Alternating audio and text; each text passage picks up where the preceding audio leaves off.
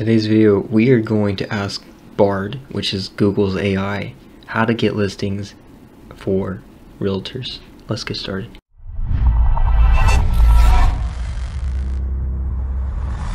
Well, getting a real estate license is not hard. It's actually fairly easy. It just takes some time, perseverance, and light studying. The most difficult part you'll have as a real estate agent or realtor is getting listings. So let's see what Google says. There we go. So here's some tips to get listings as a real estate agent. Number 1, build your network. 2, become an expert in your market. Be proactive. Offer a competitive commission. Provide excellent service. Here's additional tips. Create a strong online presence. Get involved in your community. Stay up to date on the latest trends. It says on the bottom, getting listings can be challenging, but it is definitely possible with hard work and dedication. By following these tips, you can increase your chances of success. Now, you may be wondering, as a real estate agent, realtor, say lender, whatever you are in your career field, you can ask Google, ChatGPT, all of this stuff, some basic questions like write me a introduction, write me a professional introduction. So a lot of tools can be outsourced to these AI tools, and hopefully down the road they become even more evolved and advanced to tack on more complex problems. As of now, you can ask it questions and it will give you answers. So it's pretty nice how you can do this. Let's go ahead and go back into more in depth what it said. The most important thing you can do as a real estate agent is build a strong network of people who know, like, and trust you. This includes your family, friends, colleagues, and anyone else you come into contact with. Let them know that you are a real estate agent and that you're available to help them with their real estate needs. Now, quick correction. You don't want to actually be a real estate agent. You want to be a realtor. Why? Because as a realtor, you are tied to a board of realtors, and you actually will have access to the thing called the MLS, known as the multiple listing service. If you're just a real estate agent, that means you passed the test, you're not on a board, you're not signed up with your local board of realtors, then you will not have access to the MLS. And that is a big deal, because the MLS is the biggest database that allows agents to post listings on behalf of their client so that they can show, hey, we have a house for sale, here you go, it's all over, it's all spread out, is anyone interested in buying it? And then what would happen is you would find an agent on there. Usually they will reach out to you and say, hey, is your listing at ABC property still available? My client would like to see it, they're interested, or however they want to do that. You don't just have the MLS, by the way. You can post on other platforms, like you may post on Facebook, or you may post on Craigslist, wherever you want, and that they will allow you to post your listings. But just as a quick note, you want to be a realtor, not just a real estate agent. You can still operate as a real estate agent, but it's definitely limited and definitely quite more challenging, because if a client says, hey, I want to find properties in the zip code of 76449 or whatever, if you don't have access to MLS, you may not be able to create an automated search to show you the properties at 76449. Just a quick note. The more you know about your local real estate market, the more valuable you'll be to potential sellers. Make sure you're familiar with the current market conditions, the different neighborhoods, and the types of homes that are available. That is definitely true. Be proactive. Don't wait for potential sellers to come to you. Instead, reach out to them and let them know that you're available to help them sell their home.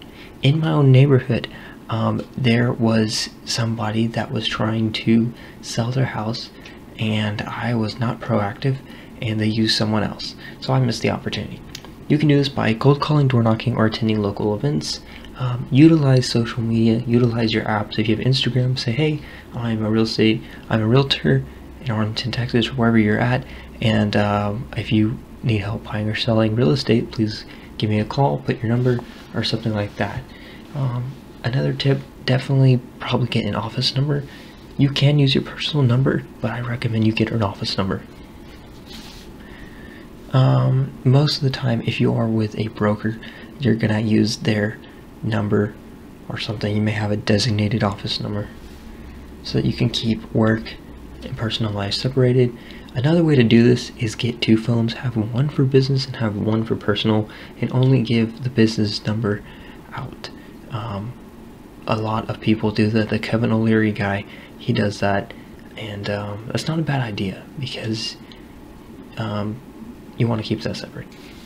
Offer a competitive commission. In today's competitive market, it is important to offer a competitive commission to potential sellers. This will show them that you are serious about helping them sell their home and that you're not just trying to make a quick buck.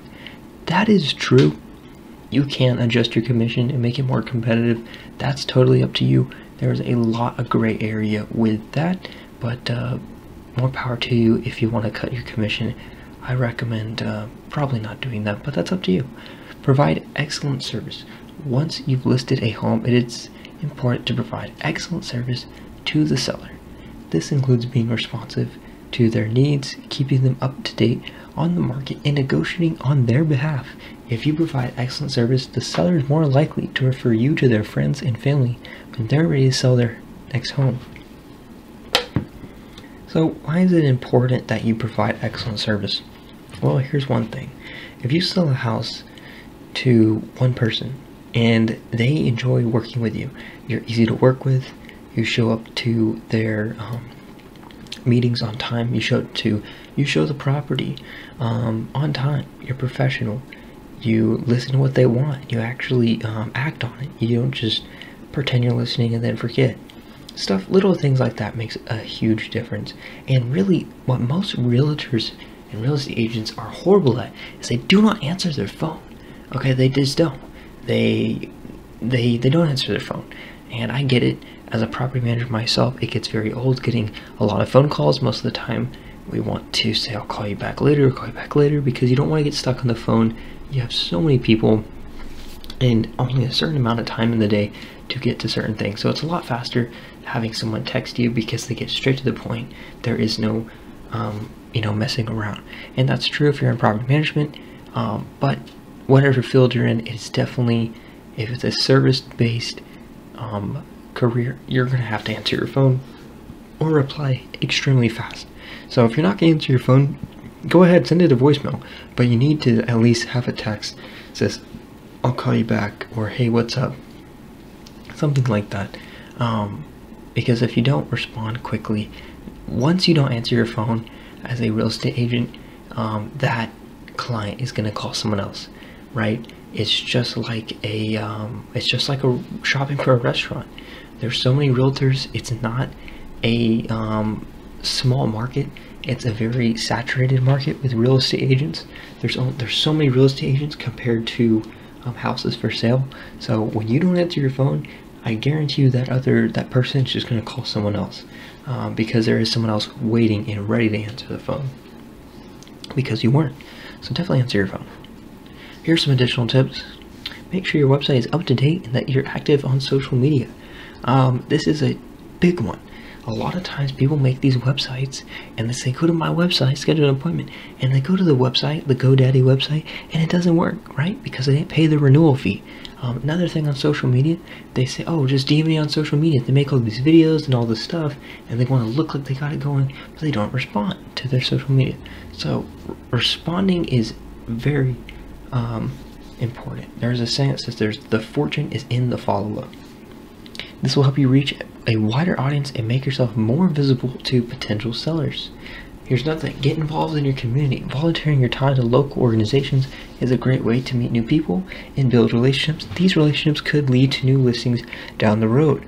So that's not a bad idea. If you get involved in a local thing and it's volunteer work, I'm sure if you're doing it as a volunteer, you're not charging, maybe they'll let you put up your signs, banners, or whatever saying, hey, I'm a realtor and I would, if you would like, please buy or sell with me. You may be able to do that. So that's cool. Other things is latest trends. The real estate market is constantly changing, so it's important to stay up to date on the latest trends. This will help you better serve your clients and give them the advice they need to make informed decisions. Getting listings can be challenging, but it's definitely possible with hard work and dedication. By following these steps, you can increase your chances of success. The best thing I would say for anyone out there, including myself, is to watch videos on YouTube on how to get listings, how to do this, how to show a property. There's so many people out there with so much helpful advice on YouTube, and you can learn it for free just by taking the time to watch these videos. If people talk too slow, just turn up the speed on the video and you can get through a lot of videos quickly. If you like this video, please leave a comment, like, and definitely subscribe to the channel. I'll see you on the next one.